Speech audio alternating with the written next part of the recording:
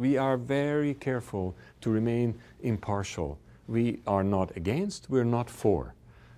Our purpose is not to promote the use of these technologies, neither are we out there with a banner saying no, no, no, no, no.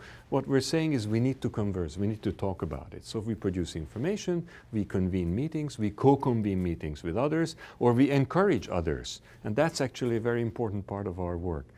We actually want to work ourselves out of the job. Our plan is that by the end of 2023, we can get our mission done. And our mission is very simple. Get these issues on the agendas of the key international processes one way or another.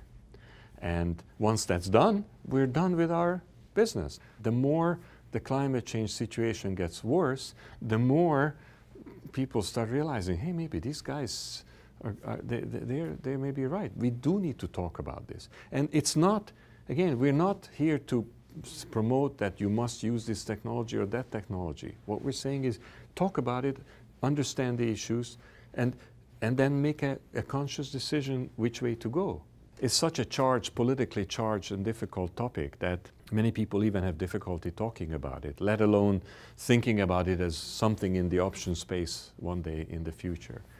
But still, the concept that there has to be some place where you can bring people together who have these different views, have a discussion, and then hopefully come out with some reasonable moves forward.